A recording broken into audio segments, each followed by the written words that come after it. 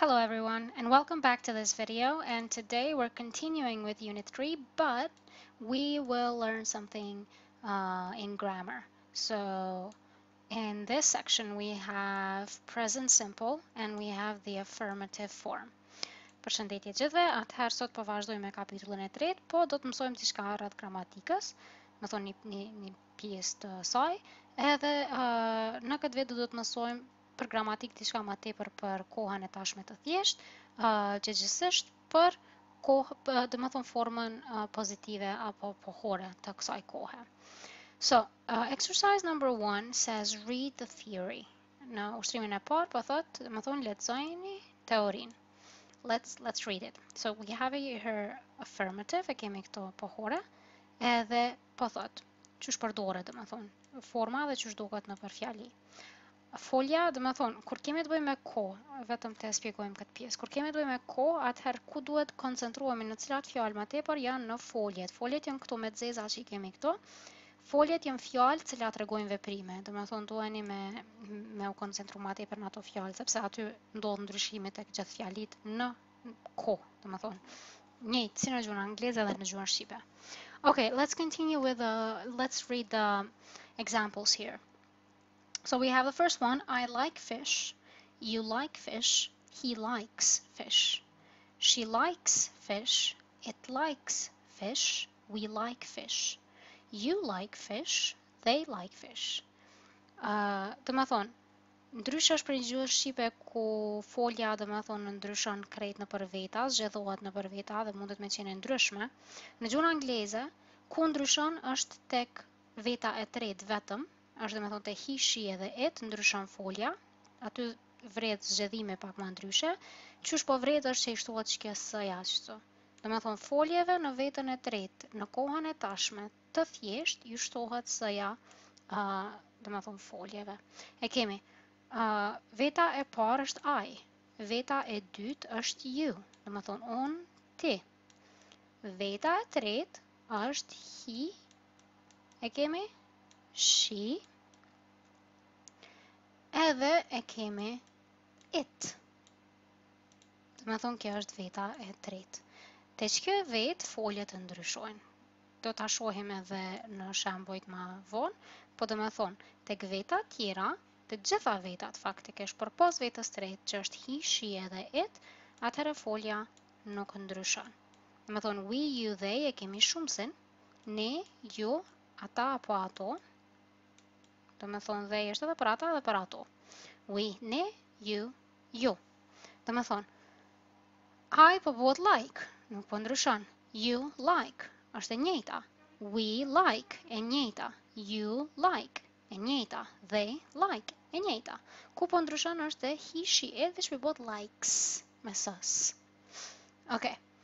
Let's see use. Use është përdorimi. Çush përdoret kjo kohë? Me thonë për çka përdoret? E kemi të parën, pikën e parë, daily routine. Përdoret për rutinën ditore. Mund është me përshkruaj rutinën ditore duke e përdorur këtë kohë. Me thonë he walks, e kemi me s, për shkak se është he, veta e tretë që thamë. He walks the dog in the morning. Me thonë, ai shëtit qenin në mëngjes. Me thonë është rutinë ditore, se çdo mëngjes e bën.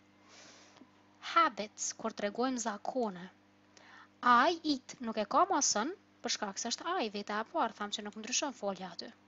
I eat lunch at 1:30 every day. Do thonë every day, që kjo every day po na tregon që është rutinë ditore. Edhe po tregon që han drek në orën 1:30 çdo ditë. Repeated actions përdoret për veprime të, do të thonë, të përsëritura. E kemi he usually plays, prapë kemi me s, në fund plays për shkak se është he. Do të thonë, është veta e tretë. He usually plays football on Fridays. Përshet për të premteve, do të thonë çdo të premte, ai e përsërit këtë veprim, ai lun futboll, ai zakonisht lun futboll. Permanent states, do të thonë gjendja permanente, mund të thonë. E kemi she lives in London, do të thonë ajo jeton në Londër. Do të thonë është diçka permanente. Edhe kemi she, do të thonë është veta e tretë sapet te foljet. Vetëm koncentroni te foljet që shpo ndryshojnë ose s'po ndryshojnë. Pas kësajna, dhe me thonë, këto janë lloj përdorimet që është përdoret, dhe me thonë, kjo kohë.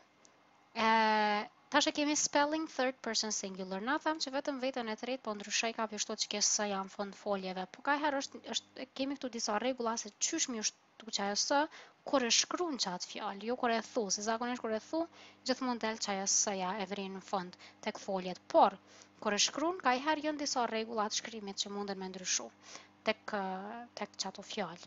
Për shembull, e kemi Qose kemi një verb apo folje, kjo është folje, plus s, dhe me thonë, një folje plus jashtën sën, po thot. I eat, bëhet he eats. Pse folja është eat, veç për jashtën sën, eats. I like, he likes, veç për jashtën sën. Rregulli tjetër është folja, po në qoftë se folja mbaron me ss, sh, ch, z, apo o, i shtohet es. Dhe me thonë, I go, po mbaron me o, që këtu ku e kena on, du të mjashtu që saj masi po mbaron me o, du të mjashtu, veç mjashtu es. He goes. E lexohet goes. I wash, me thonë edhe këtu e kemi sh. She washes. Tash si lexohet washes. Për shembull, kemi një folje tjetër watch. Watch është me shiku. He bëhet watches. Si washes, veç watches me që. Dhe kemi të fundit verb ending in consonant plus y. Dhe me thonë, folja që mbaron me bashkëtingëllore plus një y në fund që e ka, ja hekim y edhe zaventojmë me is. Për shembull, I cry, edhe e kemi bëhet he cries. Dhe me thonë, ja kanë hek y këto, edhe ja kanë shtu is. But, po thot por, në qoftë se folja mbaron me zanore plus e ka një y në fund, atër vetëm i shtohet s-ja. Për shembull, I play, të thonë që zanorën ku e ka përpara ys, tash nuk heket y-ja më bo is, po vetëm i shtohet s-ja. He plays. Edhe në fund, çka duhet me ditë për këtë kohë, e kemi time expressions. Time expressions do të thotë shprehjet kohore. E kemi every day, on Mondays, etc. Për shembull, qysh mundim me ditë na çka po shpreh çat kohë ose me identifiku çat kohë shumë lehtë. Do të thonë in the morning që e patëm këto më herët. E kemi every day që e patëm më herët. Këto e patëm on Fridays, po këto e kemi on Mondays. Do të thonë me ditët e javës, do të thonë on Mondays, on Tuesdays, on Fridays, every month. Do të thonë çdo muaj po tregon një veprim të përsëritur. Every year, do të thonë we go there, we do that. Do të thonë këto lloj shprehje kohore tregojnë përdoren me këtë kohë faktikisht. Okej, tash i kemi disa ushtrime me këtë kohë, shpresoj që shpjegimi ka qenë i kuptueshëm, nëse jo mundeni më shumë koment ose diçka më pyet ose privat, nuk prish punë. Okay, let's just clear the board here and let's continue with the first exercise for this tense. Po vazhdojmë me ushtrimin e parë për këtë kohë. So we have exercise 2 says read the text, put the verbs in brackets into the present simple. Me thonë lexojeni tekstin, vendosini foljet që janë në klapa në kohën e tashme të thjeshtë. Tash vetëm keni vendos këto. Munden më ndryshu me s-ja apo munden vetëm me qenë kështu qysh janë. Unë ju kisha sugjeruar pasi që i keni me numra, që për shembull 1 është kjo folje, 2 është folja tjetër, me i shkru dikun me ndal vedon, edhe pastaj lëshoni vedon edhe i shikojmë bashkë përgjigjet. Okay, let's start with the answers. So we have the first one. Chris gets up. Se Chris, dhe me thonë, është veta e tretë, është he, në qoftë se zaventojmë me vetë. Na thamë që kur është he, she apo it, folja bëhet me s. Edhe për shkak se këto tash mësu ngatroni me thonë get up, pse kjo up nuk e ka, se up nuk është folje, dhe me thonë vetëm folja e merr s. Gets up. He gets up at 7 every morning. He, prapë kemi he. He has. Folja have e kemi pas edhe ma herët, me thonë është folja pa rregullt, në vetën e tretë bëhet has. He has breakfast, and then he, prapë kemi he walks, është një minut, he walks to work. He finishes, se po mbaron me sh, ma herët e patëm, qëre ku e kemi këto, me thonë ato që mbarojnë me sh, e bojnë isa. Okay, let's, sorry. He gets up e patëm, he walks, he finishes work at 5, and then he goes, prapë e patëm që ose mbaron me o, i shtohet isa. He goes to the gym. In the evening, he watches TV or he plays computer games with his friends. He eats dinner at 8:30.